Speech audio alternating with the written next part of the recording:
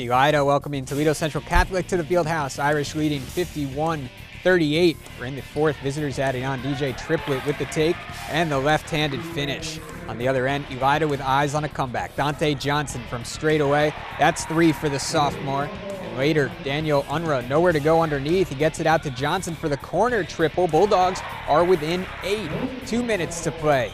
Bailey Stinson backing down his defender. Good move underneath. Elida trying to close the gap, but Toledo Central Catholic hangs on, gets the win 68-56. Josh Press 22 for the Bulldogs.